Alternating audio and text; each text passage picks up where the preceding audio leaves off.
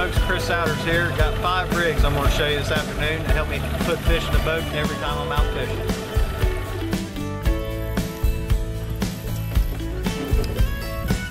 So let's take a look at the 5 simple rigs that I use on a normal basis.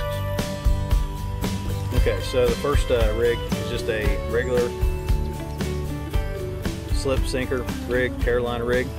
You got a no roll down to a bobber stop. That helps it keep the knot from smashing. You make sure you use that. If not, you're going to smash your knot, break the fish. Might be a fish of a lifetime. You never know.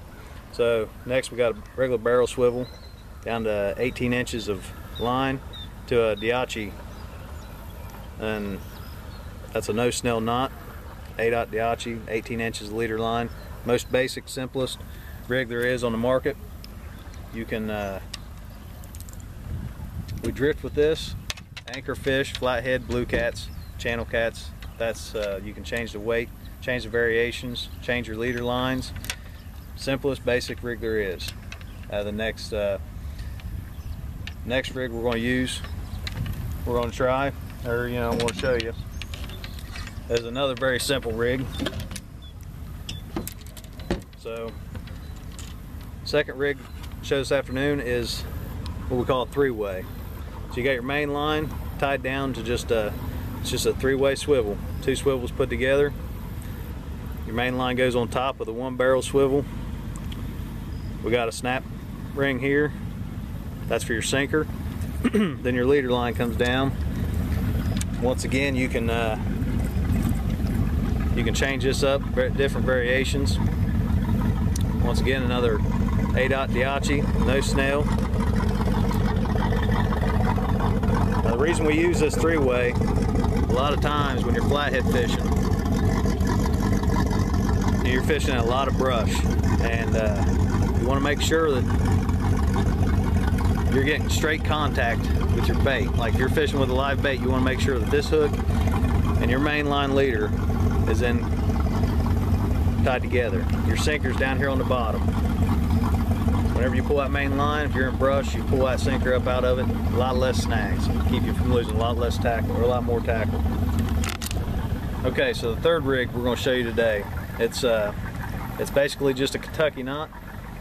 It's a double hook rig. You can see a rig, 2 hooks, got the sinker at the end. We use this a lot for drifting. It gives you different variations, and you want your leader line 6-8 inches long. You want them about 2 foot apart. That way you have one close to the bottom, you have another one close to the top. A lot of times I'll use smaller hooks with these. These are 5/0 Diachis, and reason being, you're going to catch a lot of channel cats with these rigs. The knots are not real strong, so you go to planning on catching real big fish. You get a 40-pound fish on here, your odds of snapping that knot, that Kentucky knot, are a lot more than if you had a swivel in there. Let's show them this real quick. I'll show them how to tie this. Let me get a hook or a pair of cutters.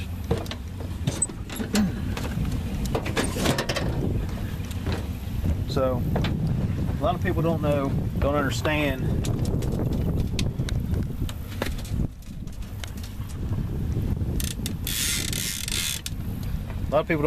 what a Kentucky knot is. So Kentucky knot is a simple knot that is actually a snell knot as well, that you can snell with. So you'll have your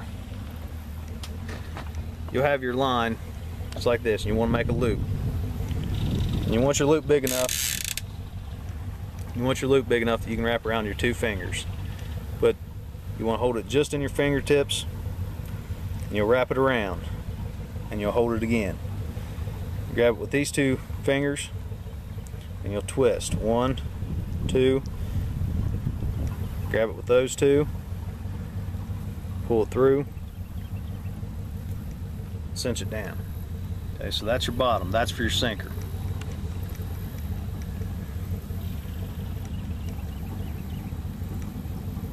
You just put that loop through the eye of the sinker, lap it over top of it. Easy as pie. Change it out if you need to. Heavier weight, lighter weight. Go on to your next one. So you drop it down, you know, however far you want it off the bottom. Say you wanted a foot, drop it a foot, make you another loop. You want it about 8-10 inches long. Give you plenty enough room to work with your fingers. Once again, you have all the line right here in your fingertips. Wrap it around, pull it, these two fingers again, 1, 2, grab the loop, pull it through, cinch it down. So here's where if you're wondering how this is going to be a snail, this is where it turns into a modified snail. Pinch your loop together, just like so. Put it in the eye, going from the back to the front.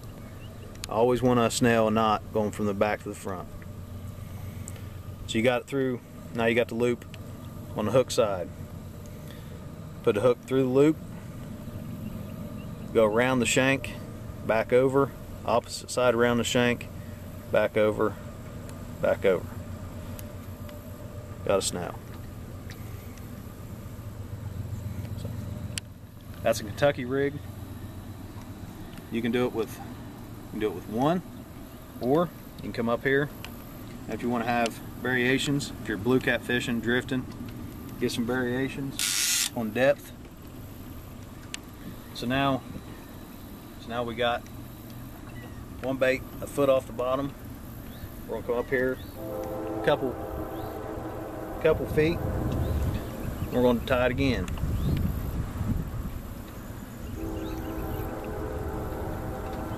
So now you got a hook 4 feet off the bottom, and you got a hook that's 1 foot off the bottom. Use this for anchoring, drifting, blue cats, flatheads, channels. Use this a lot for channel cats and small blue cats. But remember, that knot is not super strong. So if you get a really big fish on, odds are that knot is probably going to fail you. But if you're channel cat fishing and in a quick, you want to do something quick, that's a good knot, that's a good rig. Produces a lot of fish.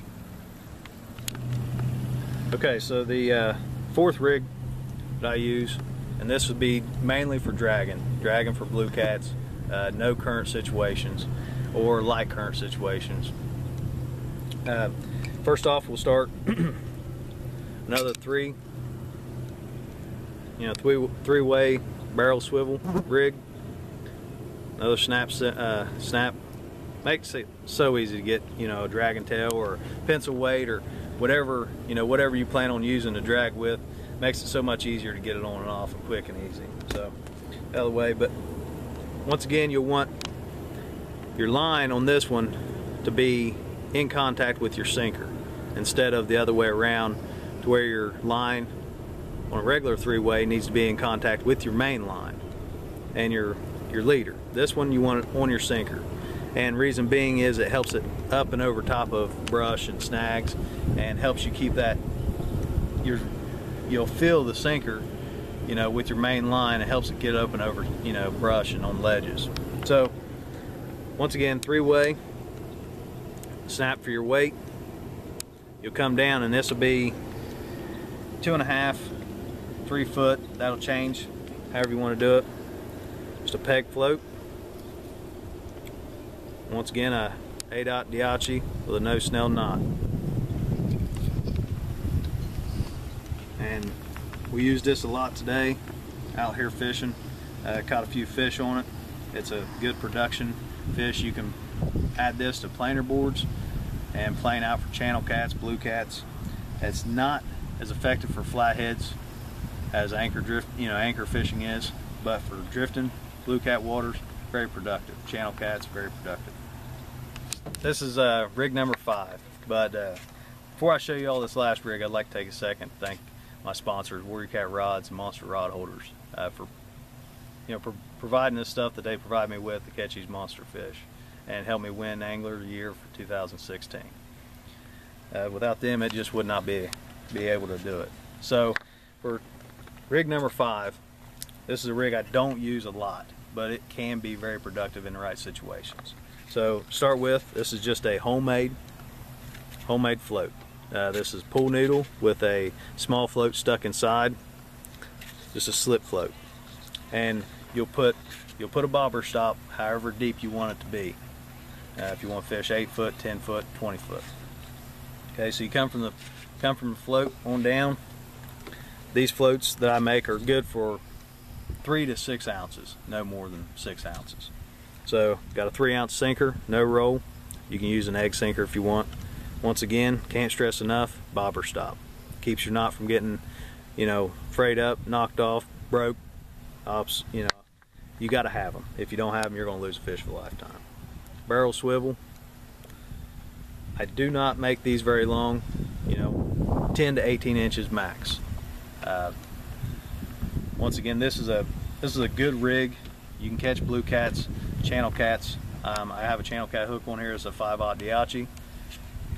It's a no snail, and if you're in a low current situation with, when I say low current, 0.1, 0.2, you're dragging baits, you want to have some of these out, suspended, away from the boat, behind the boat, where there's no noise, no movement, they're just floating along. Live bait, cut bait, however you want to do it, but a very productive way to get baits away from the boat. More surface area in the water, and you're going to be more productive the farther you can get your baits in this, bigger pattern you can get out, whether it's channel cats, blue cats, or flatheads. Bigger surface area, more baits in the water are going to equal more fish. Now, for everybody that doesn't know what a nose snail is, I'm going to go through it real quick and show you guys what a nose snail is. Okay, so for everybody that doesn't know what a nose snail is yet, or that has asked me, you always want to take your line and go from the front to the back. You hold that with your thumb and your index finger. Now, I always wrap mine 7 to 9 times. And you're always going to wrap them counterclockwise around the shank of the hook. So you wrap them, take your other end of the line and go from the back to the front. Cinch it down tight. Now what that does is that gives you an action that whenever that fish grabs it, it's automatically going to go into the corner of its mouth, keeping it from getting foul hooked or worse off swallowing the hook and dying. So that is the most common nose snail. Easy, strong. The harder you pull on it, the tighter it cinches down. So I hope everybody enjoyed got something useful out of my 5 rigs that I use on a normal basis. They're regular rigs that can be modified. This is the way I like to do them. I have confidence in doing them. Once you find confidence in a rig, that is the most important part that I feel about putting catfish in a boat. You got to have confidence in what you're doing and how you're doing it. And these are the 5 rigs that I use on my boat all the time to help me put in fish in this boat. Once again, thanks for watching. Chris Souders. If you have any comments or questions, leave them in the comments below. If you have any information you'd like to see more videos of, please leave them in the comments below. But once again, I'd like to thank Warrior Cat Rods, Monster Rod Holders, for helping me do what I do. And thank you for watching.